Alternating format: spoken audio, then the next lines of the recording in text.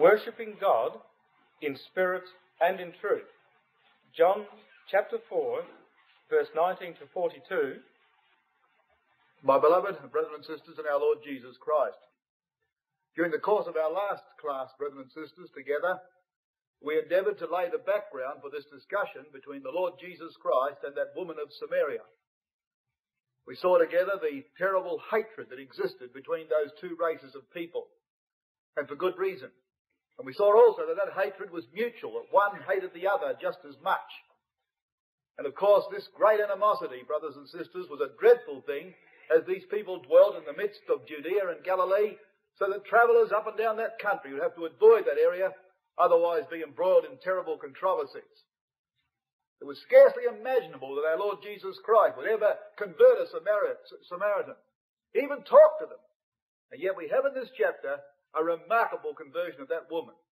And we saw also in our last class together how that is set against the discussion which he had with Nicodemus, the ruler of the Jews, who came to him by night, and this immoral woman of Samaria who came to him in the blaze of noon. And there all flesh would see the glory of Yahweh, and they would be united, as Isaiah said. And here, of course, we have the two extremes of all flesh. We made some comments, brethren and sisters, about the fact that it was near to the parcel of ground that Jacob gave to his son Joseph that all this took place.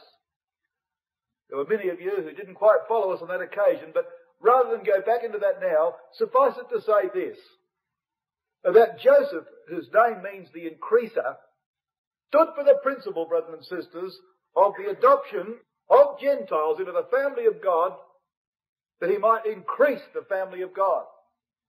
Now we learn that, of course, in Genesis chapter 48, when Jacob had those two sons of Joseph brought before him, and the principle of adoption was here set before us in what Jacob said on that occasion.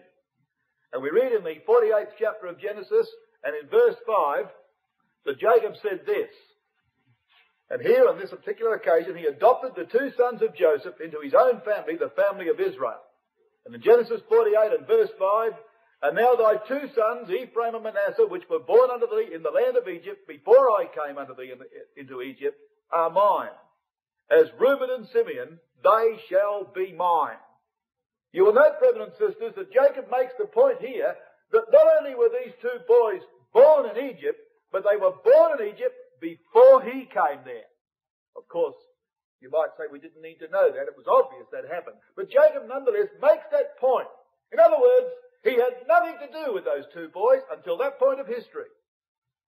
They were unknown to him. And then he took them into his family and gave them equal status with his two firstborn, Reuben and Simeon. And hence, Jacob's two sons increased the family of Israel by adoption. That's what Jacob stood for. That's the principle of his name. And we illustrated that, brethren and sisters, when we pointed out that Barnabas, of course, who was so named by the apostles, his real name was Joseph. And when he was sent to Antioch by the Jerusalem ecclesia to see what all these Gentiles were doing, he came there, and we read that much people were added to the Lord. And Barnabas, whose name, of course, was Joseph, he also increased the family of God by the principle of adoption. Now that's why Jesus sat thus at that well. And that's why John made the point, near to that little spot of ground that Jacob gave to his son Joseph, and up come a woman of Samaria. Now, in the blessing of Joseph, brethren and sisters, which is the next chapter of Genesis, have a look at verse 5. Before you read it, let me tell you this about Jacob's well. It's a remarkable spot where Jacob's well is, and tradition has it that in the days when the Lord came there, and for many years afterwards, they say, there was a parapet around the whole of that well. They built a little wall around that well. And you can picture our Lord coming there and sitting upon that parapet. And we read in verse 22 of Genesis 49 of the blessings of Joseph, the increaser. And here we read this, Joseph is a fruitful bough, even a fruitful bough by a well, whose branches run over the wall. Have a look at the margin. Whose daughters run over the wall. And there he was sitting thus at Jacob's well, brethren and sisters, and here comes a future daughter of God. And she was running over that wall because she was outside the confines of Israel. There is a remarkable prophecy. And if we were in any doubt as to whether that means that, if you were listening carefully last time, you would have heard those verses quoted in Psalm 80, when it dealt with a little flock of Joseph, that as the shepherd of Israel shone between the cherubim and went east, that Ephraim, Benjamin and Manasseh, who formed the western side of the camp, followed him. And that's the flock of Joseph, his two sons and his only full-blooded brother. And that psalm, that chapter of Genesis 49 is actually quoted in that psalm.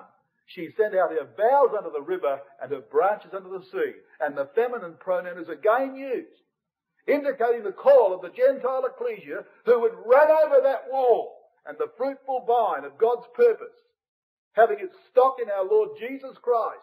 He is the vine, and the disciples are the branches, and the branches, brothers and sisters, were not hemmed in by that parapet, but they ran over that wall and included that woman of Samaria, as along with a lot of other Gentiles with her.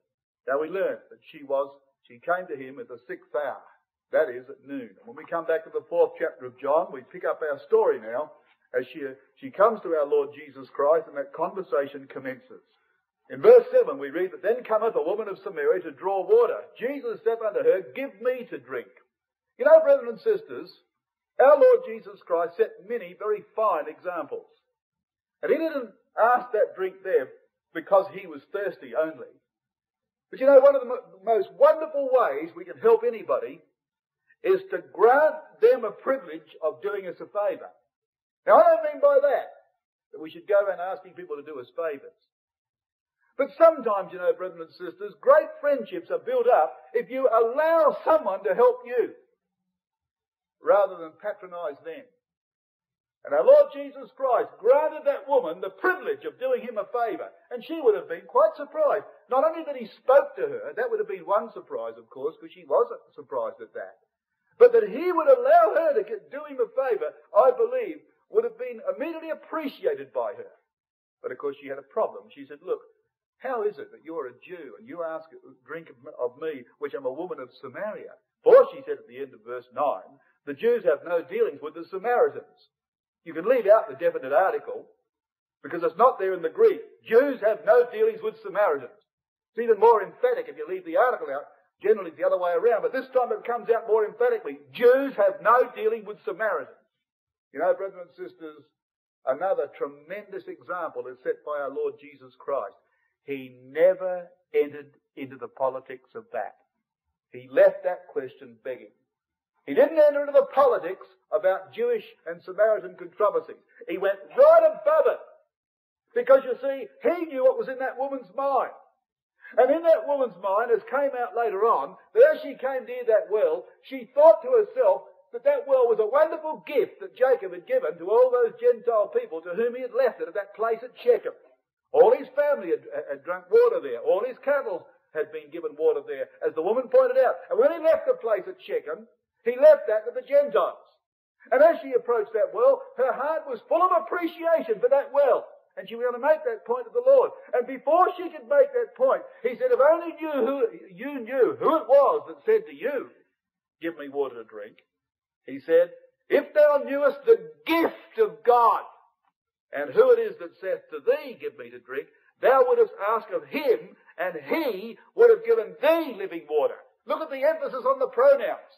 So the woman's coming up and she's very much appreciative of that well. She's quite surprised that this Jewish stranger should talk to her. Even more surprised that he would grant her the privilege of doing him a favour. And then before anything can be done, he's got it all reversed back the other way. He's got it all reversed back the other way because she is going to be the receiver and he's going to be the giver. And straight away, brothers and sisters, her mind would be wide open as to what was going to go on here. But no sooner would she feel in position to help him than suddenly she's put on the spot that he can do something for her that nobody else can. And as for gifts, which was in her mind about that well, if only she knew who the gift of God was. God gave his only begotten Son. We read in the previous chapter, brothers and sisters. And all over the Scriptures, the Lord Jesus Christ is depicted as the gift of God. Shall he not with him, says the apostle, freely give us all things in Romans 8? And in many other passages of the Scripture, unto us a son is given. The word Nathan, which means a gift, is used in that passage in Isaiah. And here is the gift of God. Never mind about what Jacob might have done. Look at this gift. And Jesus pointed out to her, if she would ask him, he would have given her living water. Living water. That was an expression, brethren and sisters, used under the law of Moses to describe running water. Water that had run for a distance, and by thus the movement in the water having cleansed it, all the impediments had fallen through it, and the water was clean as it gurgled over the rocks. They would gather that water, and they would call it living water. One of the most wonderful expressions, which we won't turn to now, is found in the 26th chapter of Genesis, where we read about living water, brethren and sisters. Where Isaac, the seed of promise, down in Beersheba, where he went down to a place called Gerar and reaped 100-fold. The only man of the Scriptures ever said that. A man who typified our Lord Jesus Christ, who sowed his seed and reaped 100-fold. And there he had a well, of which it says is living water. The only difference was this, that whereas he was there typifying the seed of promise with a well of living water, and he was the real seed of promise, the difference, brothers and sisters, was that Isaac fought with the Philistines over those well, and one was called contention and the other one was called hatred. There were no such things here. All the contention and hatred Jesus left between Jews and Samaritans. He never entered into the politics of that. He came there to talk about love and goodwill and about the gift of God. And unlike Isaac, who had to leave that place with contention and hatred behind him over living water, there was no such thing here, brethren and sisters. And as I say, our Lord avoided that controversy. Might be as well now, just have a look at the 17th chapter of Jeremiah and see what he says about living water. We don't turn back out of the record, brothers and sisters, too many times, and when we do, of course, it's because that there are some interesting things in the context to be seen. Look what it says about living water in Jeremiah 17. Think about this woman, brethren and sisters. In the 17th chapter of Jeremiah, in verses 13 and 14, we read, O Yahweh, the hope of Israel, all that forsake thee shall be ashamed, and they that depart from me shall be written in the earth, because they have forsaken Yahweh, the fountain of living waters. Heal me, O Yahweh, and I shall be healed. Save me, and I shall be saved, for thou art my praise.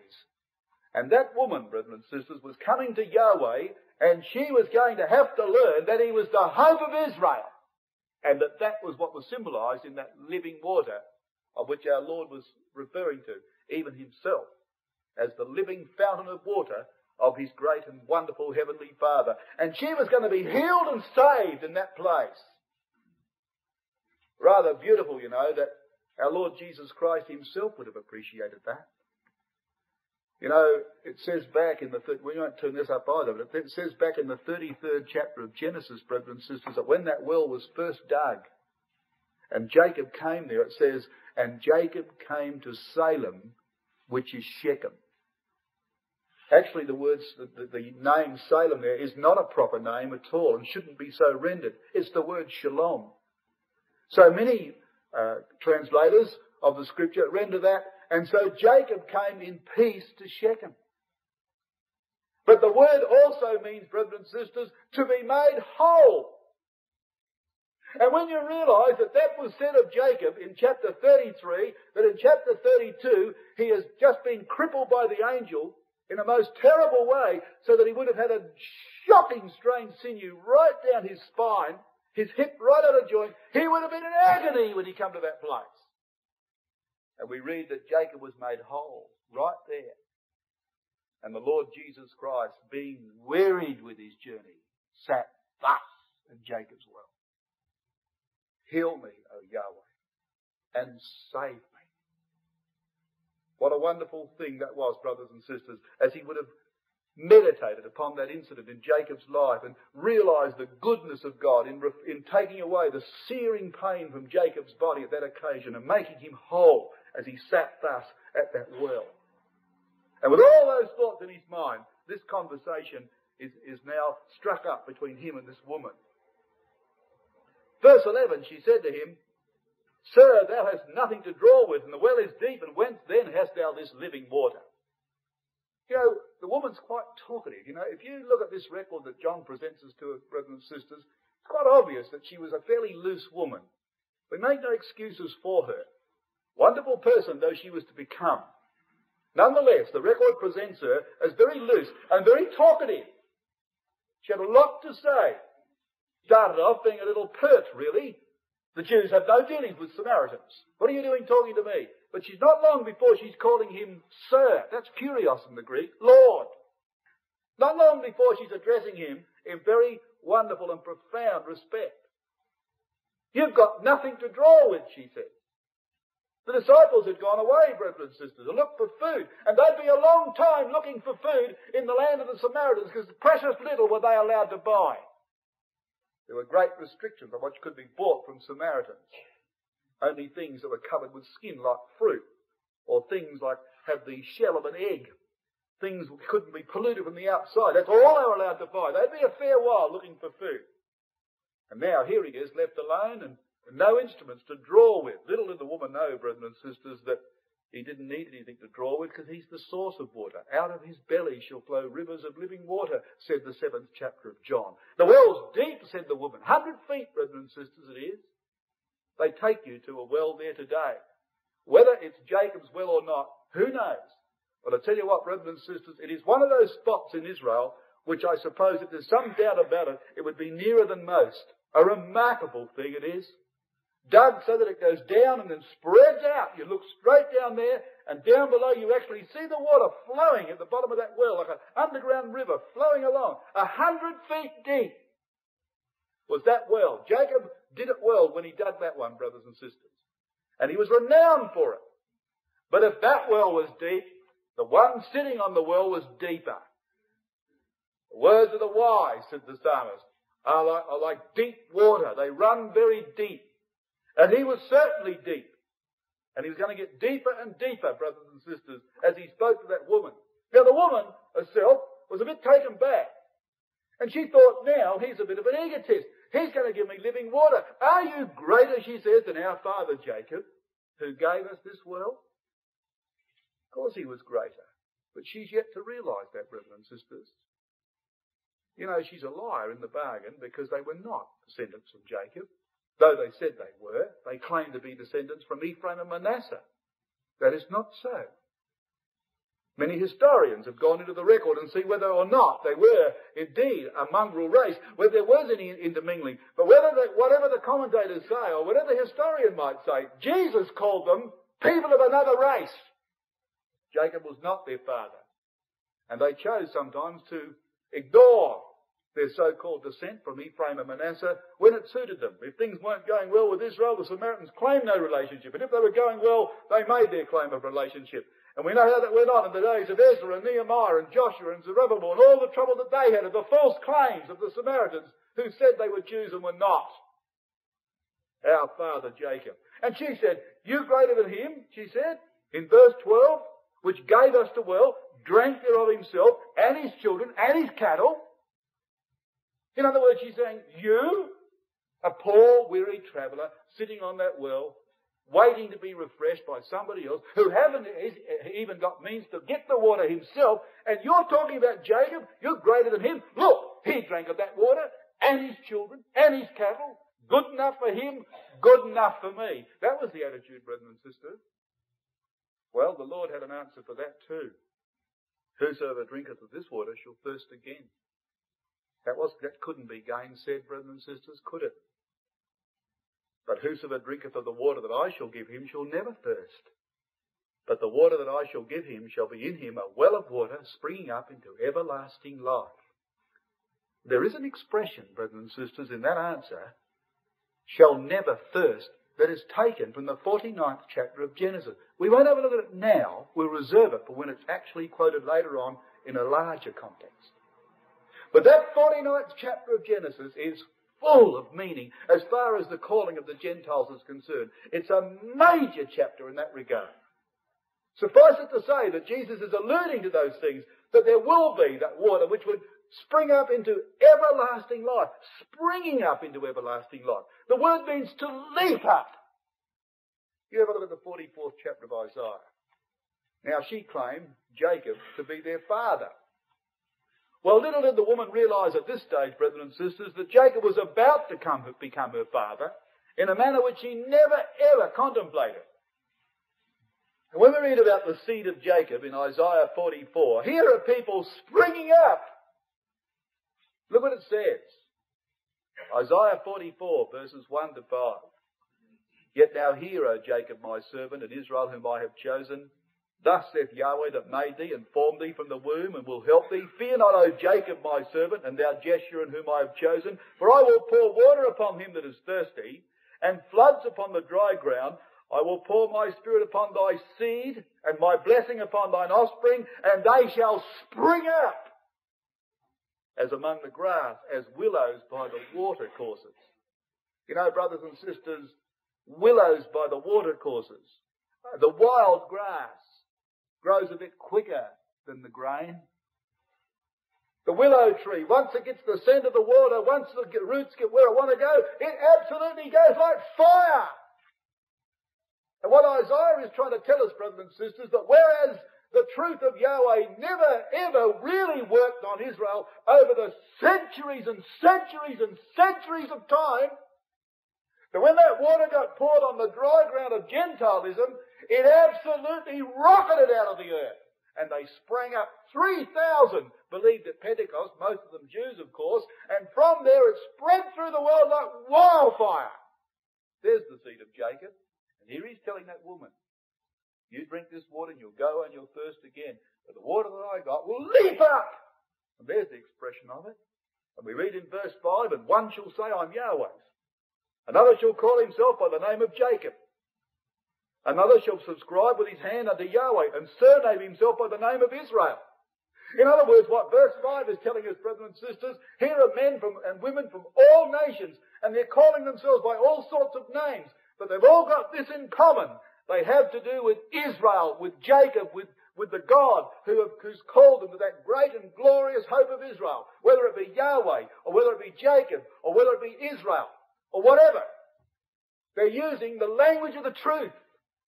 And they're springing up everywhere as a result of that living water being poured out upon that dry and parched ground and getting that immediate result that Isaiah 44 is speaking about. But you see, nobody gets that water without price. When we go back to John 4, brothers and sisters, we learn that lesson. Oh yes, Isaiah the prophet said, come buy, without money and without price.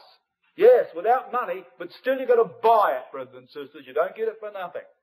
Might not be with shekels of gold and silver, but price has got to be paid.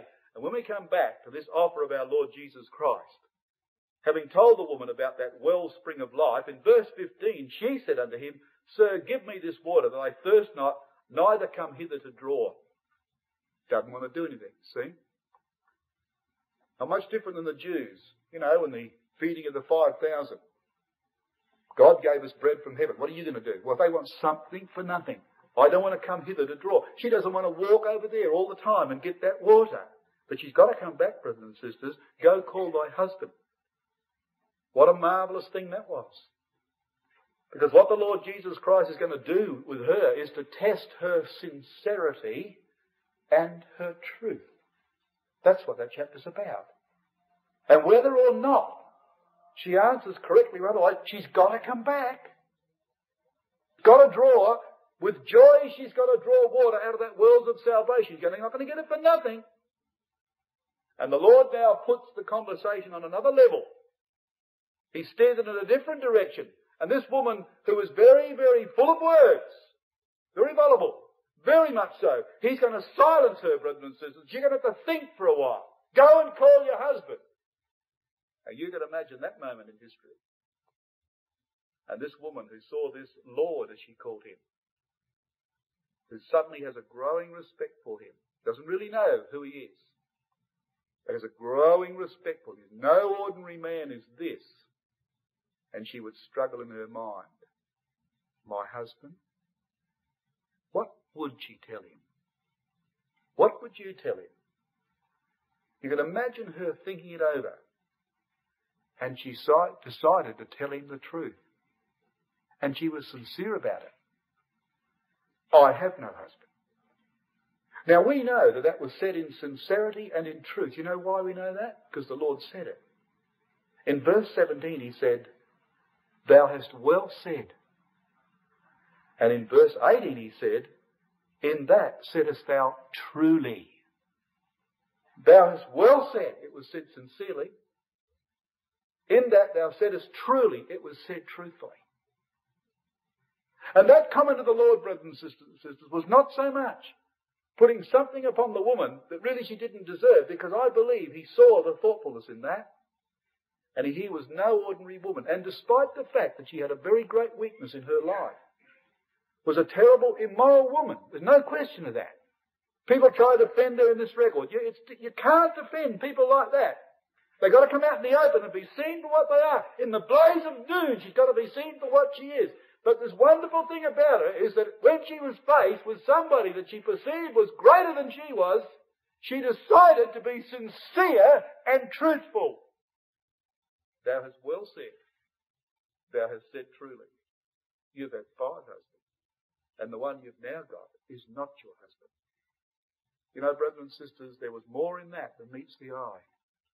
Do you know the Samaritans had 5 gods? You want to see them? 2 Kings 17. They're all here.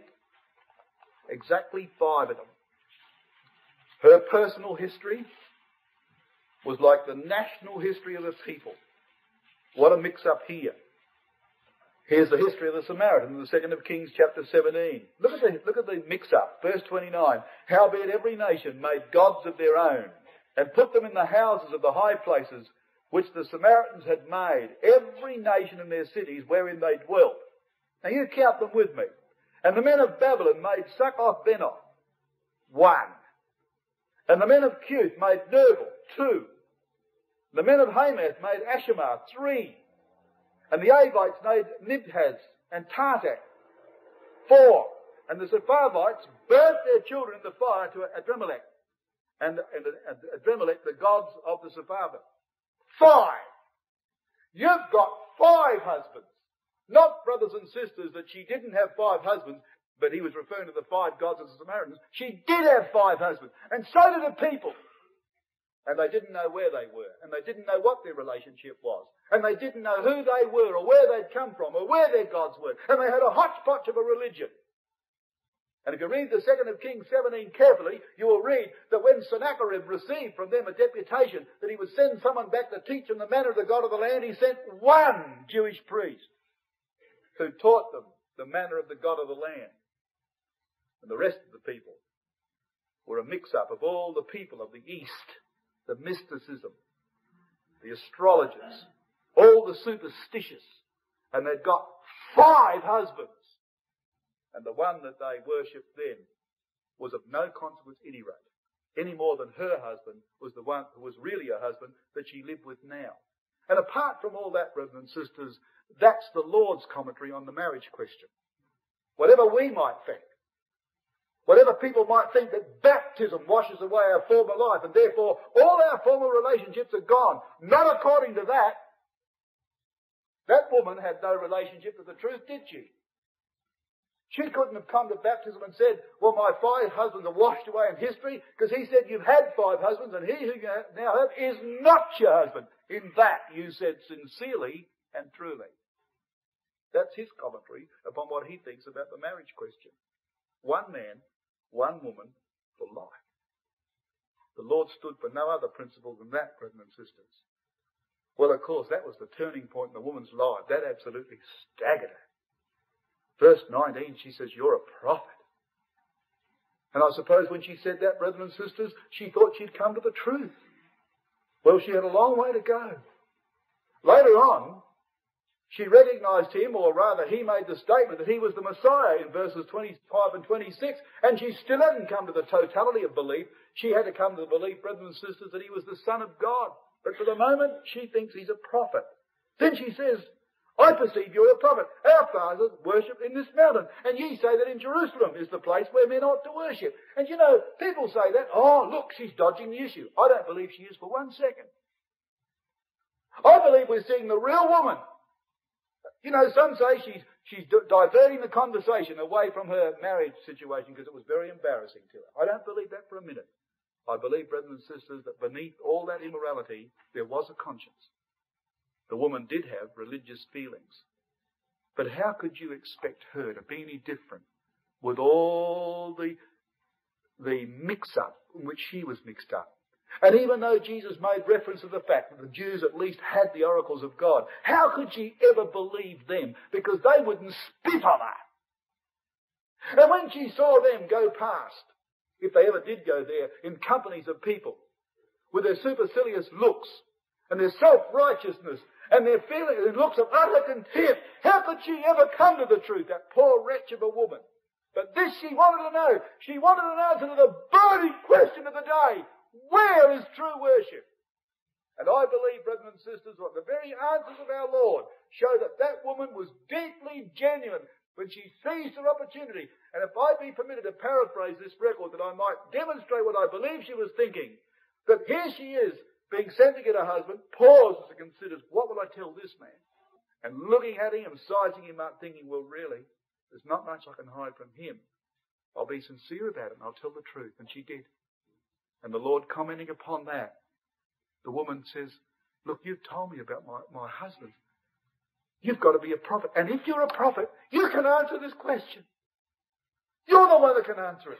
And you can see the question was uppermost in her mind. I want to know the truth of the matter. Now she says, our fathers. Note that, brothers and sisters.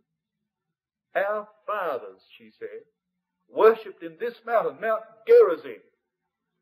You know, in the Samaritan Pentateuch, in the first 5 books of the Bible, which Pentateuch means, 5 volumes, in those first 5 volumes, the Samaritans actually altered the text of Deuteronomy and said that the altar was built upon Mount Gerizim, but it wasn't. It was built upon Mount Ebal. But they blatantly misrepresented the text and put the altar at Mount Gerizim. That's how far they were prepared to go to enable their corrupt religion to be recognised as the truth.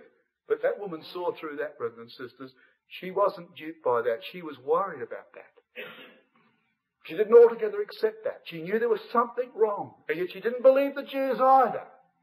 She really wanted to know what it was, where it was that true worship was going to be conducted. Well, Jesus said this, verse 21. Woman, believe me, the hour cometh when ye shall neither in this mountain nor at Jerusalem worship the Father. The hour cometh. You know, he was to say later on in verse 23, the hour cometh and now is. But for the moment, brothers and sisters, until people came to recognise him for what he was, local worship would continue. And if local worship continues, then true worship's in Jerusalem. That's the answer of our Lord. But that's only momentarily. But for the moment, true worship is in Jerusalem. And the Lord said, the day is going to come when neither in this mountain nor yet at Jerusalem, you know, brothers and sisters, as mere places, as mere localities, the Lord equates the two. No different. Well, we know that Jerusalem is the holy city, the city of the great king. We know that.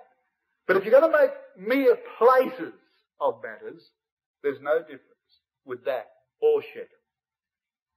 But the hour is going to come when people are going to worship, now note it, the Father. And so the woman wouldn't forget the point, twice in verse 23, the Father. The hour cometh and now is when the true worshippers shall worship the Father, in spirit and in truth, for the Father seeketh such to worship him. But you see, the woman said, our fathers, plural, worshipped in this mountain. And you know, brothers and sisters, there were a plurality of fathers, as there are a plurality of fathers in Christendom, the chief of which will arrive here very shortly in this country. And he's only one father of hundreds of fathers, and they are fathers of all their apostate children, illegitimate, the whole lot of them. But there's only one Father, And if the Father is going to call upon men and women to worship him, and there's only one Father, then everyone that comes to him, they themselves are related, aren't they? And that'll end the controversy, won't it? And if the Jews and the Samaritans, who have no dealings with each other, were introduced to the same Father, that would be an end to the controversy, if ever there was. And so the Lord, 3 times, emphasises that. The Father. You know, the Apostle Paul, when he was writing to the Corinthians, he was writing to the strong who despise the weak. And he wrote to the weak who look with contempt upon the strong. And he says that some men with conscience of the idol wouldn't eat the meat offered to the idol. Other men who knew that an idol was nothing in the world had a free conscience and ate all sorts of things. And they despised each other, the one for eating and the other not eating. But he says, but unto us there is but one God, the Father, of whom are all things, and we by him. But unto us, he says, there is but one God, the Father, weak and strong. And in the 1 Corinthians 8 and verse 6, Paul brought the 2 parties together from those 2 warring factions in recognizing that they were the children of the same Father. No greater way, brethren and sisters, to end family rows than to direct the children to the parent. Children are thoughtful children, as they've grown up old enough to be thoughtful, and they're fighting and squabbling over the tea table, or in the kitchen, or around the sink, or wherever, or in the bedroom, and fighting and squabbling. If attention is drawn to that child and to that child, and the one standing in between is the father of both of them, if that doesn't end the row, there's something wrong in the spiritual teaching of that house. And like the children's eyes were directed to the father. They'd look at the father or the mother and they'd say, fair enough, and cease arguing. That's the point the Lord is going to make. True worshippers are going to all be made to worship the Father, not fathers. And then the Lord says this in verse 22, ye worship ye know not what. And that was exactly right. We know what we worship, for salvation is of the Jews. Wonderful reference, brethren and sisters, for lectures. It is too. I use that, of course, myself quite a lot, and so we ought to. It's a marvellous reference, you know, to teach that there's no such thing as a Trinity. We often teach it to show that the truth of the Scriptures is directed to the hope of Israel. But you think about that in relation to the Trinity.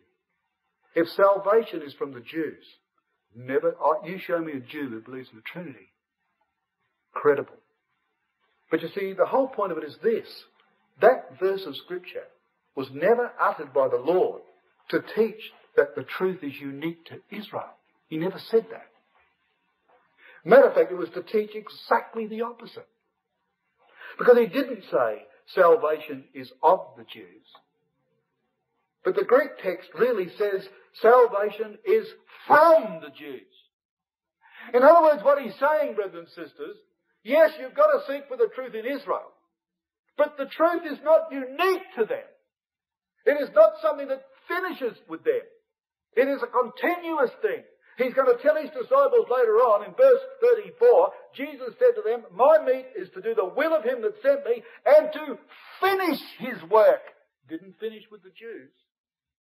What were they, brethren and sisters, but the channel of truth? That's what they were. You know what it says in the 8th chapter of Zechariah? That in the age to come, 10 men out of all languages of the nations shall take hold of the skirt of him as a Jew and say, we will go with you, for we have heard that God is with you. And the reason they will, brethren and sisters, do that, not because they come to recognize that the truth is unique to Israel, but they come to know that that is God's method and always has been of finishing his work. All the Jews are standing in the middle. Now I want to show you a marvellous reference. One you know well. 4th chapter of Deuteronomy. Salvation is from the Jews. You listen to this. When you read carefully. In the 4th chapter of Deuteronomy, we read this. Here's the purpose of God with Israel. They're going to be the channel of truth. It's not going to stop with them. It's going to move on. So in Deuteronomy chapter 4, verse 6, keep therefore and do them, for this is your wisdom and your understanding in the sight of the nations, which shall hear all these statutes and say, surely this great nation is a wise and understanding people. For what nation is there so great who hath God so nigh unto them, as Yahweh our God is in all things that we call upon him for? And what nation is there so great that hath statutes and judgments so righteous as all this law which I set before you this day? You know, brethren and sisters, you read those words and you think, yes, that's right, there's Israel being the channel of truth. But read them again. Look at verse 7. For what nation is there so great who hath God so nigh unto them as Yahweh our God? That's the voice of the Gentiles saying that. And they're saying it because they've been brought nigh to that God through Israel. For them, brethren and sisters, salvation is from the Jews. Yahweh our God is their voice as they lift it up to show their affinity with that people, because they've been led to that God by those Jewish people. And there are scores of references in this respect, that the Israel were the channel of salvation.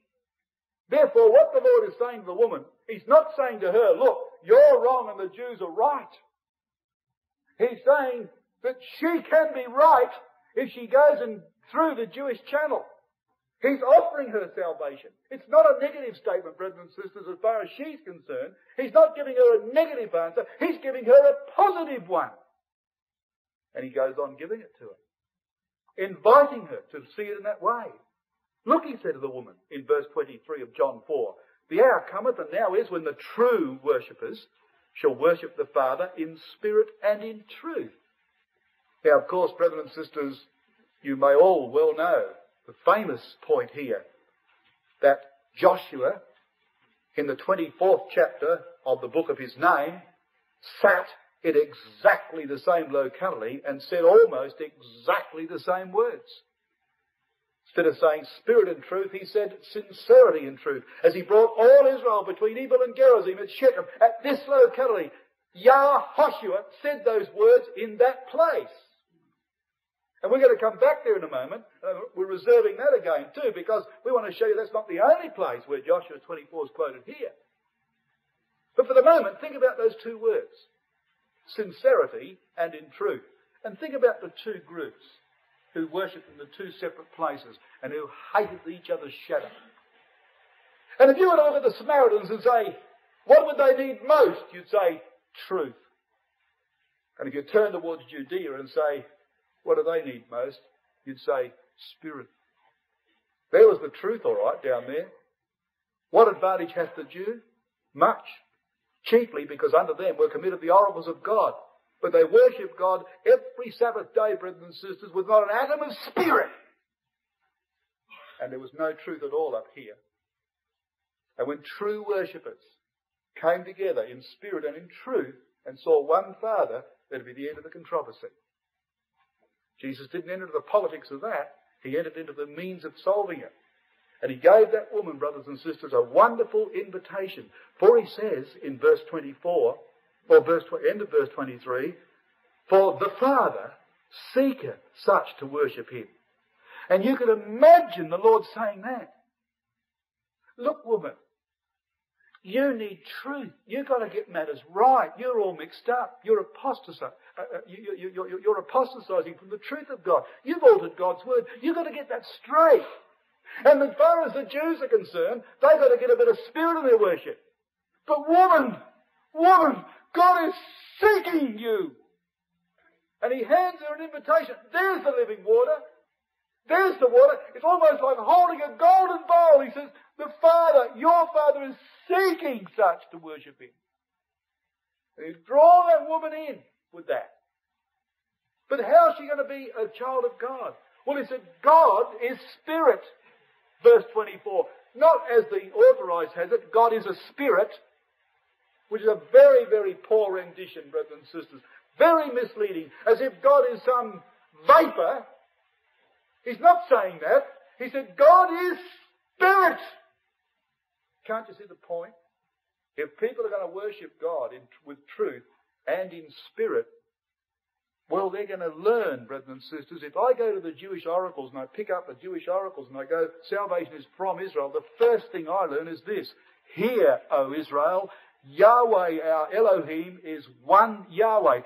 That's the first commandment. That's the first thing I'm going to learn. And I'm going to learn, therefore, that when I come face to face with Israel's God, instead of burning my children to him like they did to the abominations of the heathen, I've got to develop myself and my children to be like him. And if he's spirit, I've got to worship him in spirit. Otherwise, he's not my Father. You know what Paul says in the 12th chapter of Hebrews? He says, brethren, we have the fathers of our flesh, he said. We were in subjection to them. Shall we not rather be in subjection to the Father of spirits? Moses called him in the 16th chapter of Numbers the God of the spirits of all flesh.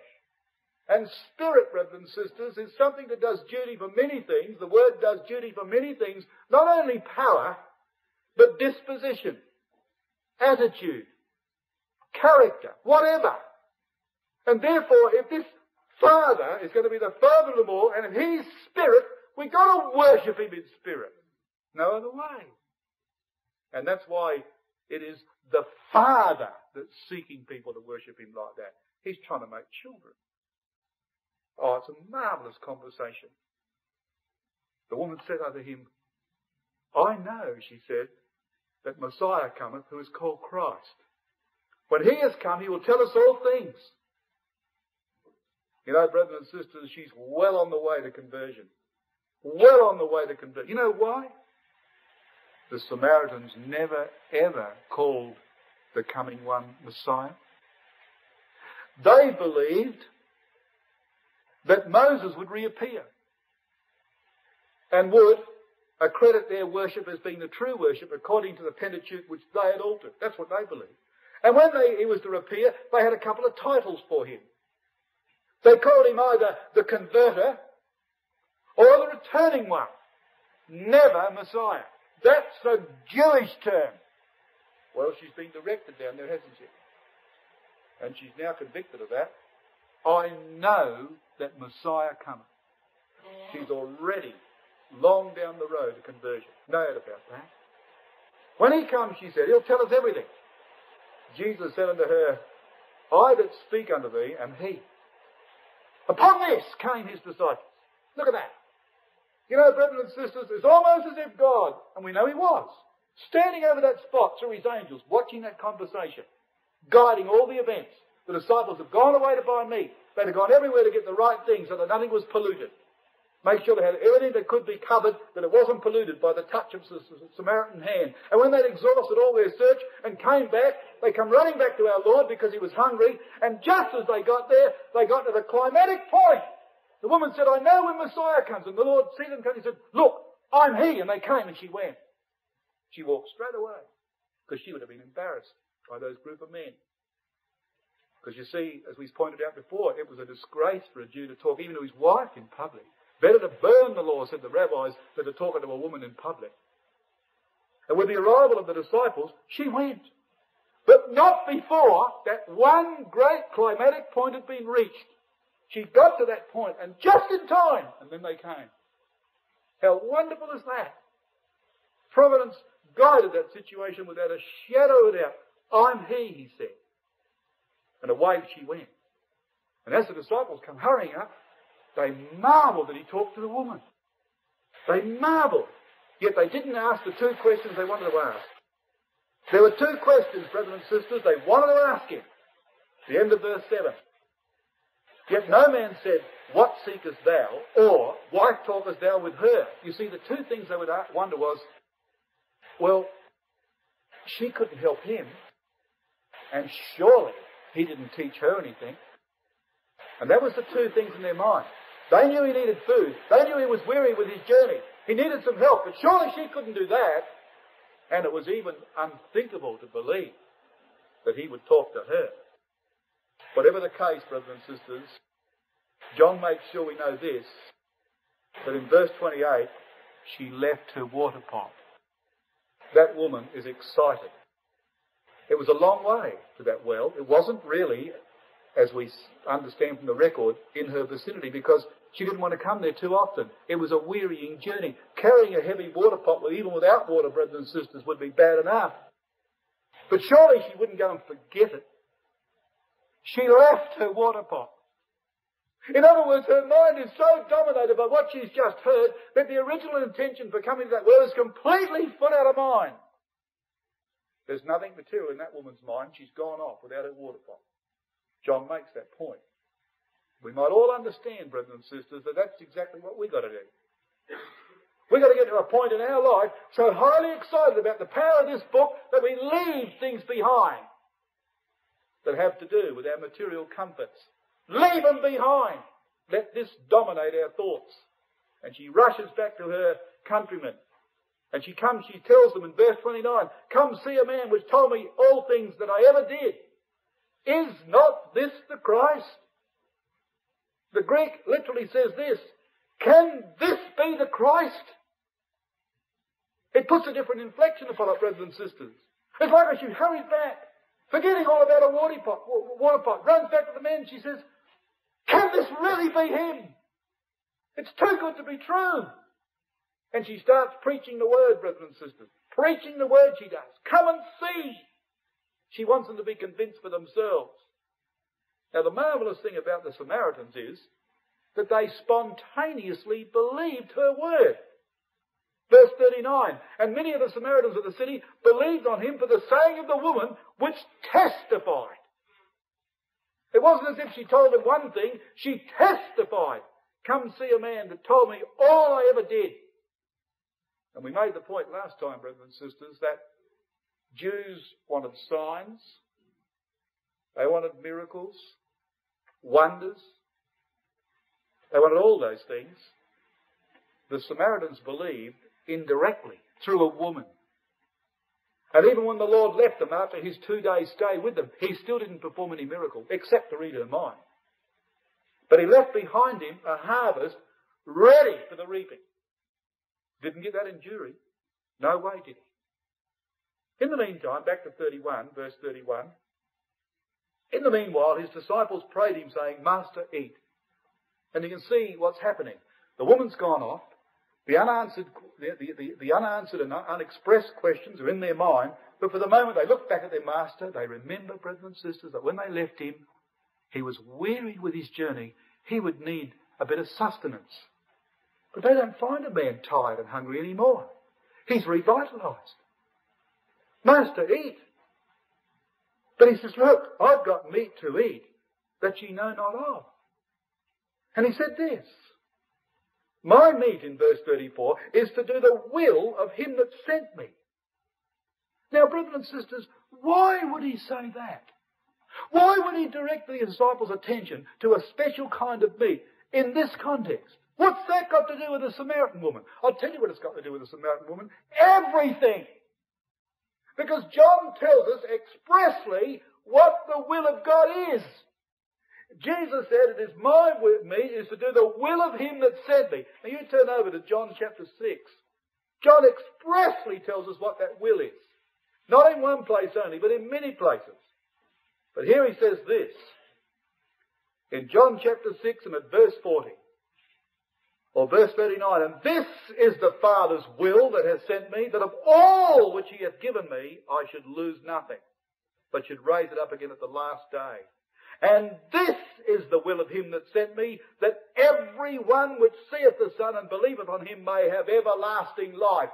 That's the will of the Father, brethren and sisters. Or to put it in another way, as Peter does, God is not willing that any should perish. It is God's will that people should be saved. And when God singles out people to be called to his truth, it is his will that he lose nothing.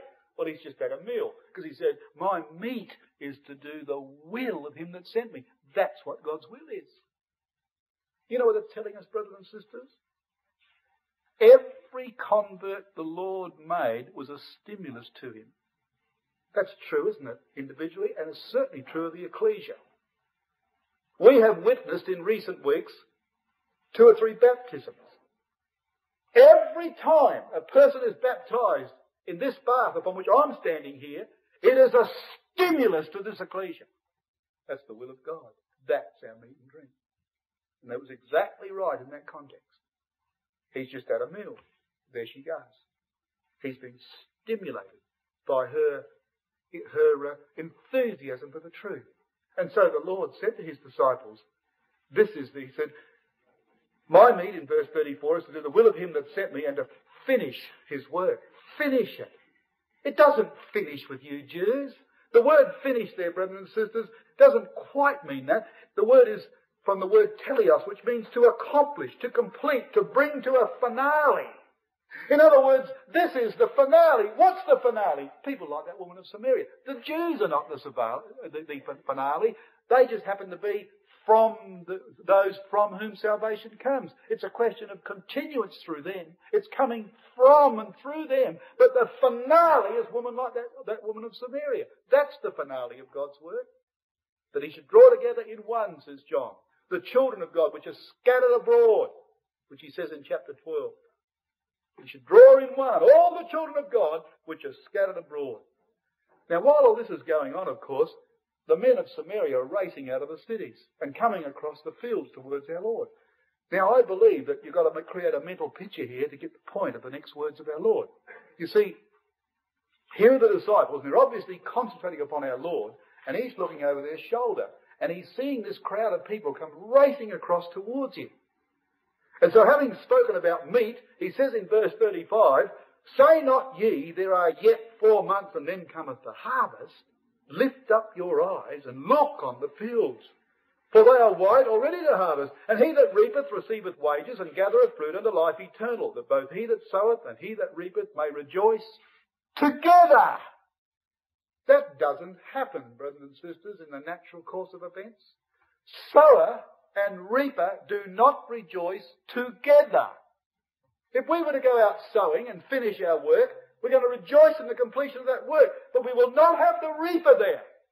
It'll be several months hence before the reaper is able to finish his work and rejoice. They will not rejoice together, but they're about to rejoice together here. That's why he said to his disciples, looking over their shoulder, he said, now don't say to me that there's a period of time between sowing and reaping, so that there'll be separate rejoicings. I'm telling you, he said, when we talk about a spiritual harvest, reaping everlasting life, we're going to do it together. Now, he's just sowed the word in that woman's heart.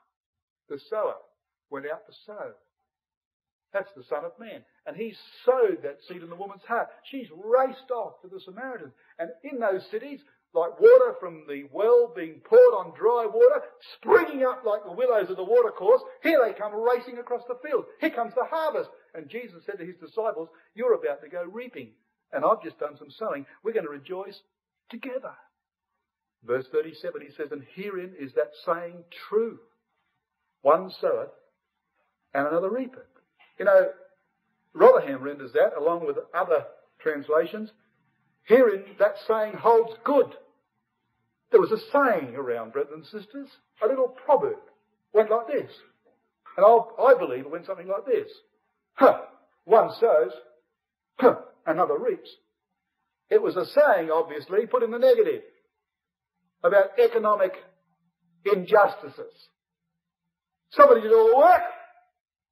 The other fellow got the benefits. But this time, Jesus said, herein is that saying holds good. It's good this time because we'll rejoice together, so that both he that soweth and he that reapeth gathereth wages unto life eternal. We're going to do that together. What a marvellous thing that is, brothers and sisters. Just before we move on, I want to draw your attention to a little expression in verse 35. That when he directed his disciples to look behind them at the Samaritans racing across the fields, he said, lift up your eyes. Now we'll go back to Isaiah 49. Lift up your eyes. This is why we reserved this passage, because I wanted to save it for here. Verse 10 is the one that he alluded to before. They shall not hunger nor thirst. And the chapter, of course, opens up, listen, O Gentiles. It's a message to the nations. Just for the record, you'll notice in the margin of verse 10, it's a quotation in Revelation 7 and verse 17, where it says, neither shall the sun smite them, nor any heat. That's quoted in Revelation 7 and verse 17, where the 144,000 are gathered out of all nations. Now then, this chapter is about a woman who had a family, a large family, and she lost them all. They went off. lost them all, went all left home, and she's left on her own, and she comes crying on God's shoulder. Verse 14 says that. And God directs her attention to the fact that he's going to give her another family. They're going to be a very large family. So large, he says in verse 20, the children which thou shalt have, after thou hast lost the other, shall say again in thine ears, the place is too small for me. Give place to me that I may dwell. So God's answer to this distressed woman is, look, don't worry about the family you've lost. You're going to have another family so much bigger that the children are going to say to you, Mum, the house is not big enough. You're going to have to build a bigger house. Where are they going to come from? Well, she's told in verse 18 to lift up her eyes. And she says, and in verse 22, they're going to come from here. Thus saith the Lord Yahweh, behold, I will lift up my hand to the Gentiles. That's where they're going to come from. That's why in verse 21, she doesn't know who their father is. Because she doesn't recognize them as her relations. But they will be. And so when the Lord said to his disciples, lift up your eyes, he was alluding to that chapter. He says to that woman, lift up your eyes. And she looks, you see this crowd of people coming, all Gentiles. She says, who's their father? Who hath begotten me these? Well, they're all the children of God by faith, not by law. They're all the children of God by faith. And lo, from the Gentiles, all these children are coming. You know, brothers and sisters, that's a marvellous verse of Scripture. That whole section is marvellous. As it moves through Isaiah's prophecy, it depicts this family all coming around the woman's skirts, this mother that has been desolate, and all the children are filling up the tent. And Isaiah the prophet goes on and tells her that she'd better get out some more tent pegs. She'd better make differences to that tent. She'd better stretch it this way and stretch it that way, because more and more people are coming, and she needs more and more accommodation in that tent. And the man chosen, brethren and sisters, to fulfill that passage of Scripture was himself a tent maker, who went around the world stretching out God's tent for children who were coming from everywhere that they might be incorporated in that family. The former tent wasn't big enough. Wonderful, absolutely marvellous. Lift up your eyes, is all our Lord said. What a marvellous expression when you take it back to that chapter of Scripture. Now when we come back to the 4th chapter of John, and we see the result, brothers and sisters, of the woman's preaching as she came to those men and told them about a man who told her all that she ever did. And so we take up again at verse 37. Herein is that saying holds good. One soweth and another reapeth. Now listen to this. He said to his disciples, I sent you to reap that whereon ye bestowed no labour. Other men laboured, and ye are entered into their labours. That, brethren and sisters, is from Joshua 24. You have a look with me. And that's why we reserve this one too, because we're able to gather them up together. And in the 24th chapter of Joshua, that allusion is back here. Verse 12 of Joshua 24 says, I sent the hornet before you, which drave them out from before you, even the 2 kings of the Amorites, but not with thy sword, nor with thy bow. I have given you a land for which ye did not labour. I sent you to reap whereupon ye bestowed no labour. Israel walked into a land, brothers and sisters, ready-made. Why? How could they do that? Because Yahoshua conquered the Canaanites. And here is that same Yahoshua now, and of course not the same Yahoshua, but the real Yahoshua. Here is the antitype of that type.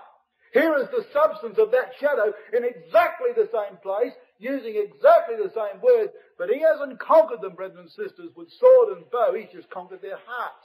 And the disciples are going to be surrounded by brethren and sisters for which they haven't lifted a finger. The same as those Israelites walked in on top of the cities and all the fields of the Canaanites that had been built up over the centuries and got them for nothing. Because Yahoshua had conquered them, as Yahoshua had conquered these people. You know, brethren and sisters, we read, don't we, in the 8th chapter of Acts, that when Philip, upon the persecution of Saul, when he was thrust out of the city of Jerusalem, he went down among the Samaritans, and many of the Samaritans believed. And Philip went down there and found the harvest white to harvest, didn't he? But Philip hadn't lifted a finger before he got down there. And he found them ready to believe him, because Yahoshua had been there before him and conquered them, brothers and sisters.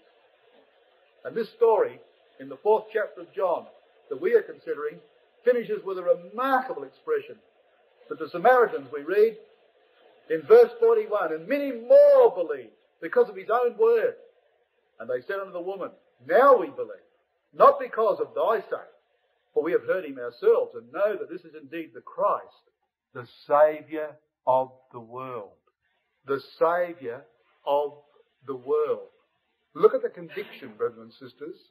If they are now convinced by hearing the Lord, and by the way, they've been listening to him in verse 40 for 2 days, so after 2 days of instruction, they come to this conviction that he's the Saviour of the world. Now, he had told them salvation is from the Jews.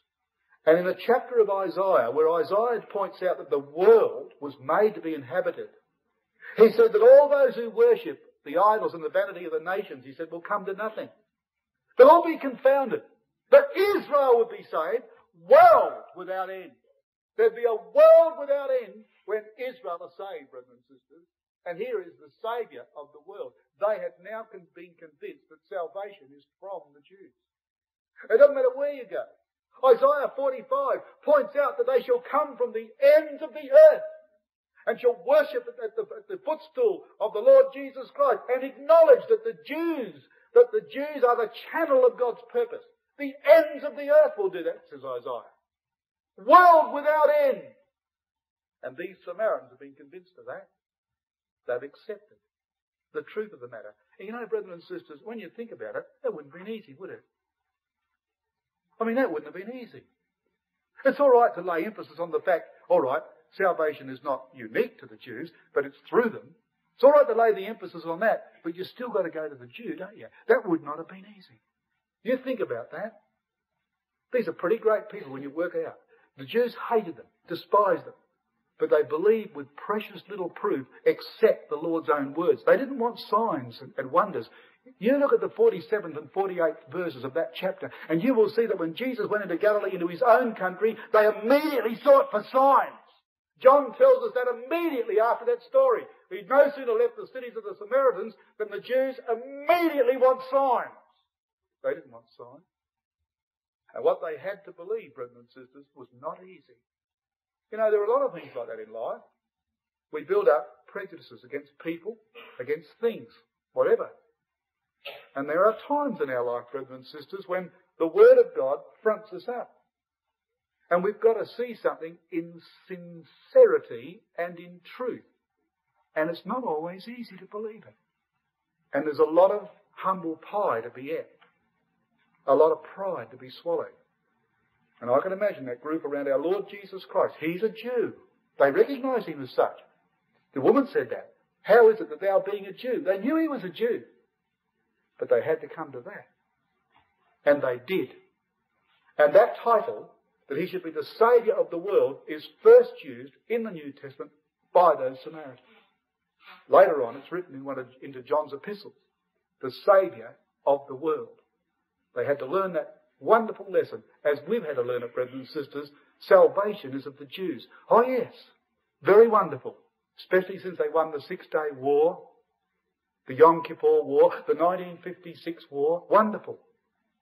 But I wonder, brethren and sisters, if we really knew Jews for what they really are, or whether we were ever subjected to their contempt and self-righteousness, whether it would have been as easy to have accepted the hope of Israel. I wonder if it would have been so easy.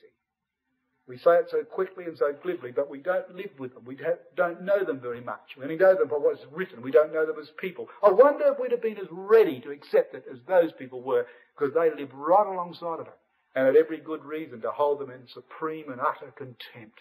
But they believed it, and they believed that he was the Saviour of the world.